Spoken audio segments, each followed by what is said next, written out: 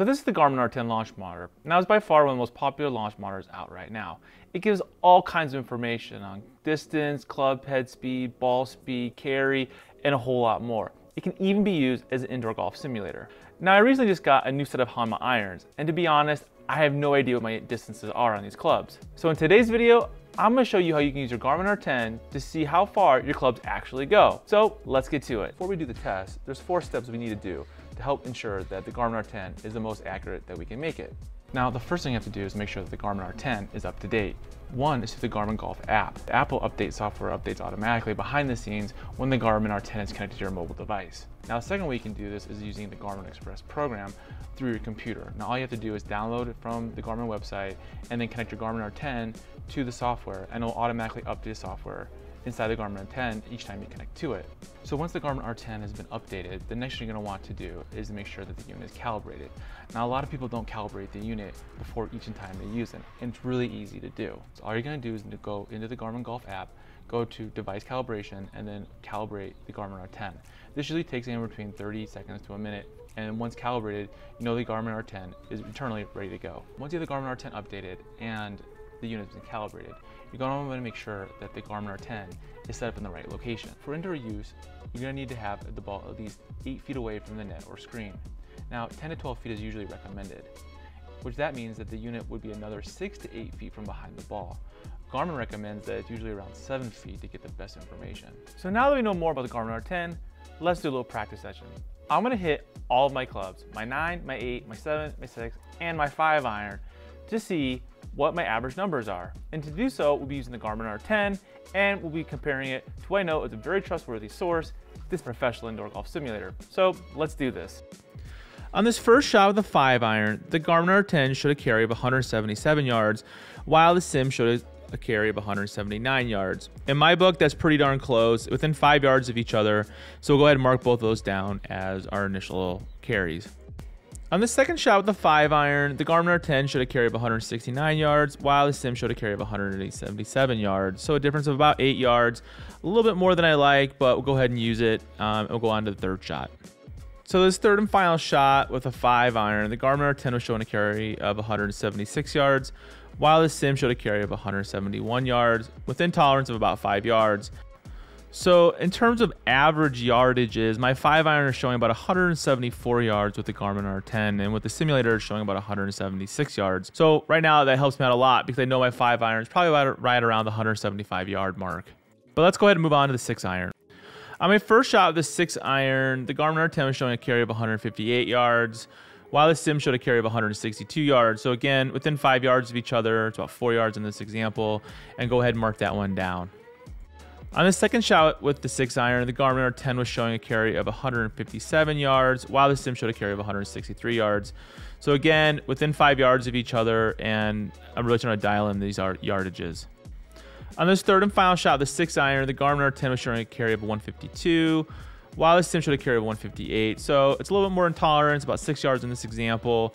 But if we went ahead and averaged the Garmin R10 numbers, it's showing my average carry is about 156, and the sim is showing carry about 161. So here, you kind of have to think maybe I'm probably hitting somewhere between, 158 or in there. All right, so let's go ahead and move on to the 7 iron. With this first shot, the Garmin R10 was sharing a carry of 158, and the sim was showing a carry of 158. So right there, they're exactly the same number, definitely within tolerance. And we'll go ahead and move on to the second shot. On the second shot with the 7 iron, the Garmin R10 was showing a carry of 162, while the sim is showing a carry of 161. So again, within 1 yard of each other. That just blows my mind how close these numbers are. On this third shot, the 7 iron, the Garmin R10 was showing a carry of 150, while the sim showed a carry of 152. So then if we go ahead and averaged out the 7 iron with the Garmin R10, my average carry is about 157, and that's exactly what the simulator is showing too. So that just blows my mind that right on with each other. But we'll go ahead and move on to the 8 iron now. On this first shot, the 8 iron, the Garmin R10 was showing a carry of 145, while the sim showed a carry of 142. So a difference of about 3 yards, definitely within tolerance, and we'll move on to the second shot with the 8 iron. On the second shot with the 8-iron, the Garmin R10 was showing a carry of 145 yards, while the sim showed a carry of 150. So again, within 5 yards, we're gonna go ahead and move on to the third and final shot with the 8-iron. On this third and final shot with the 8-iron, the Garmin R10 was showing a carry of 143, while the sim showed a carry of 147. So a difference about 4 yards. And if we go ahead and just average these out, the Garmin R10 is showing an average carry of 144 yards, while the sim is showing a carry of an average of 146. So in my mind, I'm hitting an 8-iron about 145 yards, somewhere in there. But let's go ahead and move on to the 9-iron now. On this first shot, the 9-iron, the Garmin R10 was showing a carry of 130 yards, while the sim showed a carry of 134 yards. So a difference about 4 yards. But we'll go ahead and move on to the second shot with the 9-iron. And with the second shot, the Garmin R10 was showing a carry of 137 yards, while the sim showed a carry of 143 yards. So it's a little bit more than 5. Here it is 6 yards difference, but it's close enough. And we'll go ahead and move on to the third and final shot with the 9-iron. And with this third shot on the 9-iron, the Garmin R10 was showing a carry of 123, and the sim was showing a carry of 123. So again, the numbers are exactly the same. It's amazing what this little unit can do. So on average, the 9-iron was showing us a carry of about 130 on the Garmin R10, while the simulator was showing a carry of 133 as our average. So, you know, for me, I would say my average carry on the 9-iron right now is about 131, 132 yards. All right, so here's the fun part. The way I went ahead and did this, I made a spreadsheet and I got the averages out. And for me, you know, with the Garmin R10, a 5-iron was showing an average of about 174 is my carry. And the sim was showing a carry of about 176. So it's a difference of about 2 yards how these two units are showing. But for me, you know, I'm about 175 yards with my 5-iron. And this is a really great way of just dialing your numbers when you don't know, because you can even see here that, you know, they're off by 2 yards on average. And that just shows you that how powerful the Garmin R10 is, that you don't need a really expensive unit to do this. And you can really figure out what your yardages are before you go out to the course. Now, in terms of the 6-iron, you know, my average was 156 on the Garmin R10 and the simulator is 161. So within that 5-yard tolerance, kind of where I like to play. So I would probably say, you know, I'm about 157, 158, somewhere in there is with my 6-iron.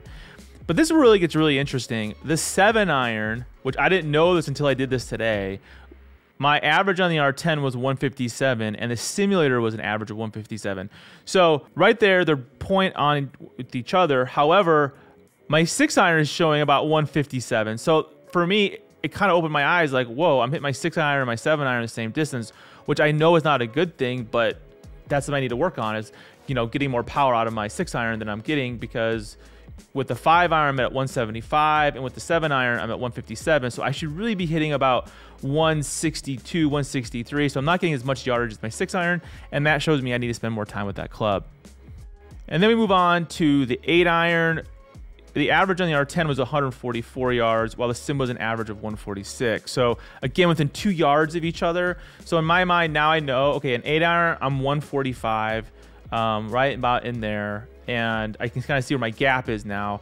I go from 145 to 155, so there's about a 10-yard gap between my 7-iron and my 8-iron. And it's really good for me to know these things, because this is what's gonna help me this season actually lose 10 strokes on my game.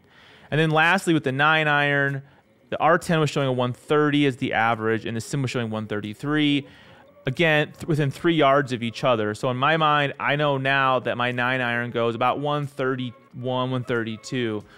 So really, you know, the Garmin R10 is a real steal at $599. I mean, this is one little thing you can just do at your house. You can do it at the range. You can find out what your yardages are. Again, the Garmin R10 is a fantastic unit, and I just love it. So big thanks to our friends at Indoor Golf Design for letting us use this amazing indoor golf simulator. To be honest, I'm just blown away by the accuracy of the Garmin R10. I mean, for $599, it's within 5 yards of this $50,000 professional indoor golf simulator. I would highly recommend to any of you guys out there looking for an affordable launch monitor that can be used in a simulator this golf season. Now, I got mine from our good friends at Liberatore. They have the best selection around, and they're huge supporters of our community. So there's links down below where you can check out the Garmin R10. But if you want to see what we thought of the new Rapsodo MLM2 Pro, what I feel is probably the biggest competitor to the Garmin R10 this season, then check out this video right here where we show you all about it. And I'll see you in the next video.